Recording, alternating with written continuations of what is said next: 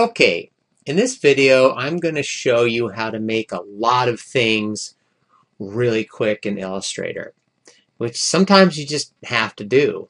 And in this case I had to make a hill of beans, coffee beans to be more specific, for the Sendero logo I designed. And so you see there's a hand cupping a large number of beans.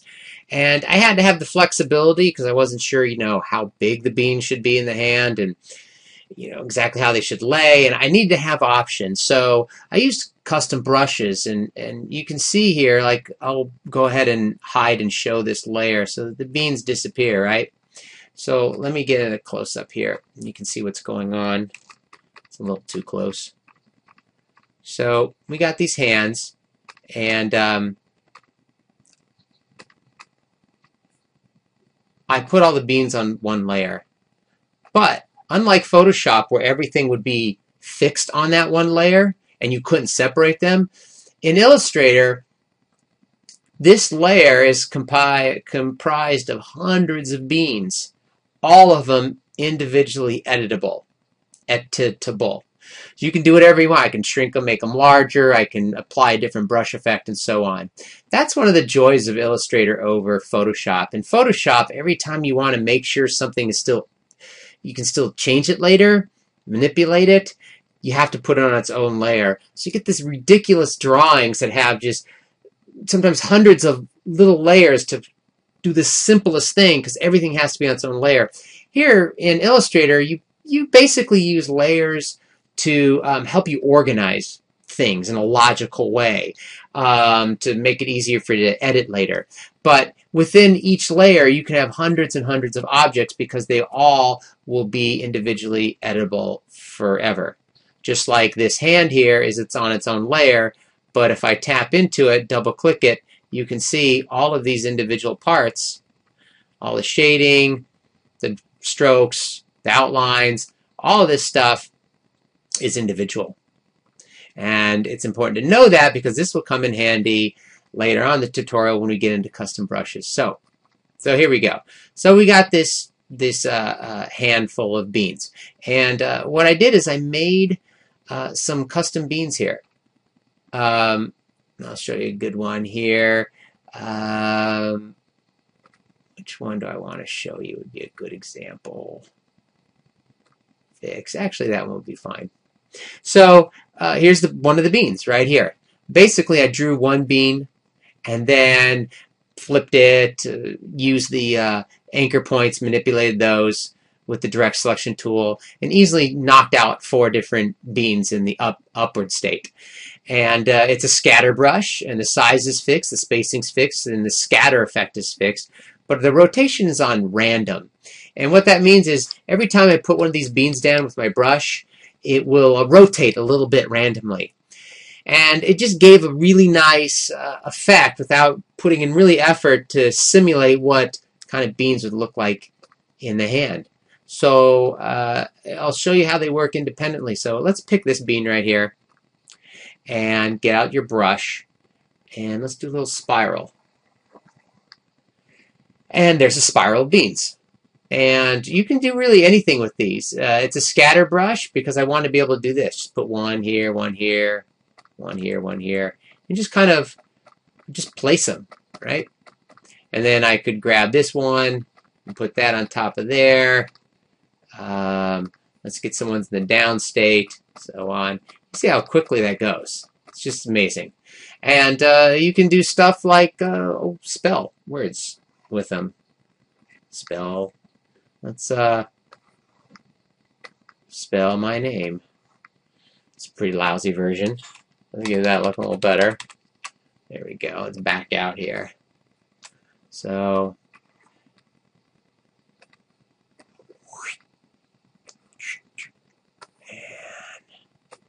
there. Now we're talking.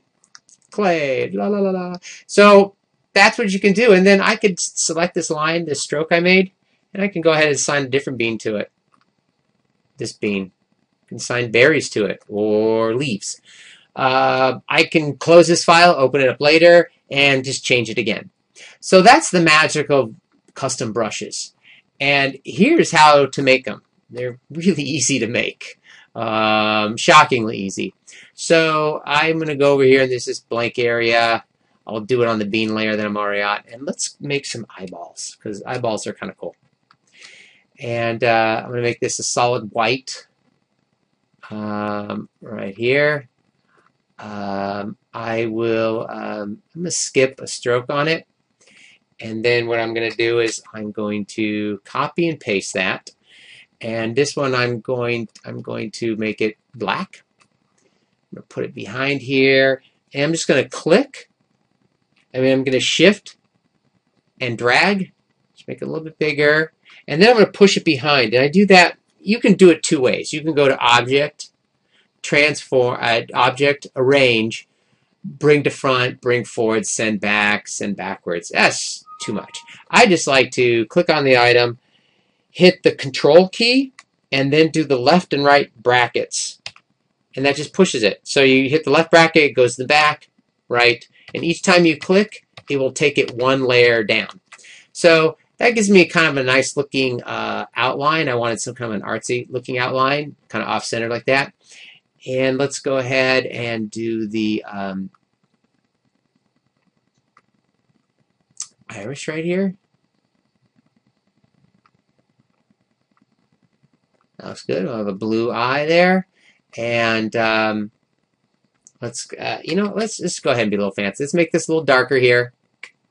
Right there. I'm going to put that right there. Shrink that down just a smidgen. That gives it a nice little extra depth there. Just about right there. And pupil. Got to have a pupil. Let's make it black. I'm just going to fill it in here. Just drag the slider bar. And I'm going to, using the direct selection tool, just kind of rotate a little bit there. And let's give it a highlight. Right there. And make that white. There we go. Now, I want to give it a little bit of a shadow. I think this would be nice. This is my favorite way to make, this is a great way to make highlights and shadows on glasses, chrome, wheels, stones, anything. It's really basic. So I'm going to copy and paste this right here. And then I'm also going to make a duplicate of them. And then, depending which direction you want the cut, I'm going to put one over the other, select them both. And then I'm going to go in my Pathfinder and do the minus the front. So there we go. We got that. And I'm just going to give that just a little bit of a gray tint for some depth. Move that over. And then I'm going to, while I'm shifting and clicking and dragging, so it stays the same proportions, I'm just going to shrink that up a little bit there. So that's a nice looking eyeball. So I'm going to select it all. And then I'm going to Object and group it. So now I have, see, when I move it around, it's all one thing. And I'm going to go ahead and then drag this over to my brush palette. And it says scatter brush. Yes, I want it to be a scatter brush. And the size, I'm going to keep it fixed because I want these eyeballs to, it'd be really weird if all the eyeballs were different shapes. So they should be the same size. I'm going to keep the spacing and the scatter the same as well because I want it to stay where I'm placing it. And then rotation. Now I'm going to put on random. And I'm going to have it go anywhere from minus 69 degrees to plus 69 degrees. You can pick anything really. And so what this will do is when I go to make these later, when I make each one, it will just rotate a little bit each time. And it will give a nice natural look to it. So there we go. There's my eyeball. See? Right there. So I'm going to copy and paste that one I made right there. And this one I'm going to, now here's a group, right? It's a group. There's two ways to access a group. You can double click the group and see everything went gray. Let me go back again. See how the rest of the screen grays out? That lets you know you're editing this group. When I'm in here, I can move things around independently. And then when I click out of it, double click out of it, it's back to a group. Or I can just use the direct selection tool and just go in there like that. So I'm going to rotate this a little bit that way. I am going to put this, I'm going to go ahead and, this is my favorite way here. I'm going to go in here and I'm going to grab this blue right here. I'm going to stretch this out like that. Do this one. Stretch it out. See what I'm doing? I'm grabbing the anchor points here. These little squares on any sort of line, pen line like this, is called an anchor point, and that's what you use to manipulate things. And just kind of wrote that into position. And I'm going to take the highlight and put it right here. I'm going to squish it a little bit. That looks all right. But I'm going to make this eye. Let's go with a green. So yeah, let's make it a little bit of a yeah. What the heck? Let's go like monster style. And now I'm going to make the bottom one intense. Hey, I like that. So there we go. Now we got a green eye, and I'm going to drag this one over as well. And I'm going to do a scatter brush. Okay. Fix, fix, fix, fix. But I'm going to make a rotation random. And I'm going to make this one rotate, let's say, minus 59 to plus 106 degrees. I mean, honestly, I don't know exactly what that's going to mean. I just know it's going to mix it up a little bit. I haven't experimented with angles enough yet. And let's make one more. And this one, let's go ahead and let's make the shadow a little bit over here. And let's make this one looking a little more straight ahead, maybe right there. Just grabbing that with a direct selection tool, and there we go. Let me get the highlight. Let me rotate this into position here. That looks good. And let's make this eyeball. Let's go with the browns here. So I'll make this a nice kind of golden brown. That's a little much here, a little bit of, and then this darker area.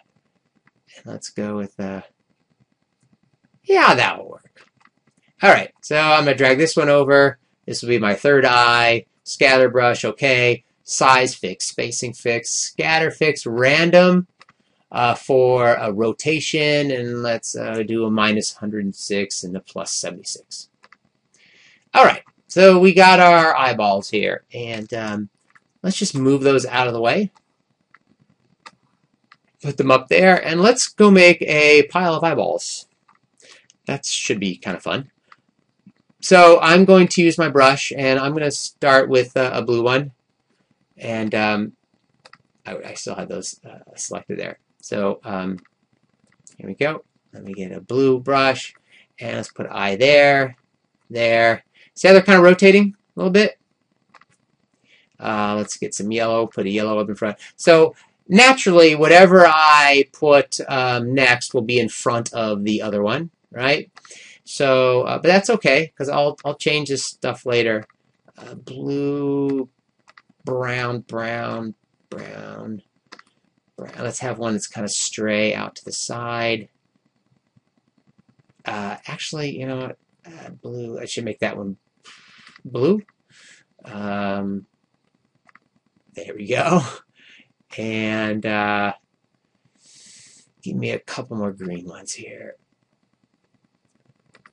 Green, green, green, and blue, blue. Blue, green, brown. Okay, that's kind of a ridiculous pile of eyeballs. Anyway, so I'm gonna go ahead and kind of make this more logical. Get them like close on the same plane. You see, I just made that a little bit bigger, and I'm gonna do this by pushing some in the back. So I'm doing Control and the left bracket. See, I just pushed that eyeball in the back, and this one right here, I might want to put that one, oh, maybe right there. Put that one here. This one should probably go. I made too many eyes. That's what I did. Let me clear out this. This is just too much. So let's pile that one there. Let's put that one there.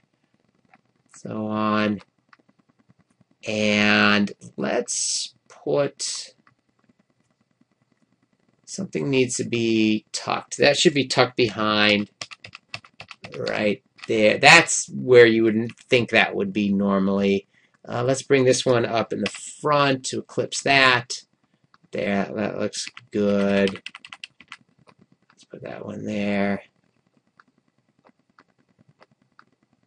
And I don't want that to be too much bigger there. Wow, I'm spending way too much time doing this pile of eyeballs. So anyway, so here we go. I got a pile of eyeballs. And I'm going to move them out of the way because I just want to move them right here. So I just select them all. But of course, a pile of eyeballs should have a pool of blood. So I'm going to do some easy blood here. I'm going to do it by using a series of ovals and making those ovals red. So like that, this. Some of these will be drops. There we go. Select those. I'm going to merge them all together. There we go, one shape. I'm going to send them to the back using Control left bracket. There we go. That's kind of nice. And then actually, I want this blood to be a little bit brighter. So let's bring this up here, and then I'm going to make some shadow blood. And I'm going to go ahead and make it a little bit darker first. And I'm going to make another series of ovals, but I'm going to put one under each eyeball like this.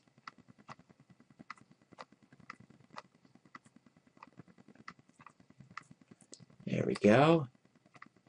And just select those. I'm doing shift click, right? Just holding down that shift button, and then I'm going to push this behind all the eyeballs. See how each one just kind of goes behind the next one? I think I got them all. So there we go. Let's go ahead and put this one. I want one I'm kind of sitting up front here. Yeah, that looks a little better. I need something a little random, and let's make a little shadow underneath that one too. There we go.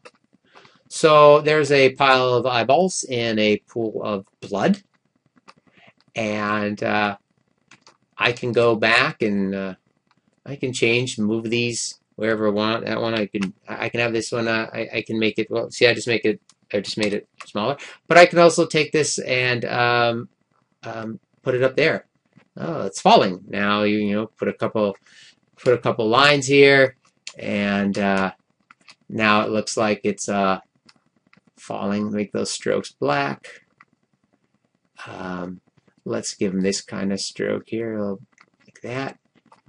There we go. Now it's an eyeball ready to fall down and join the pile.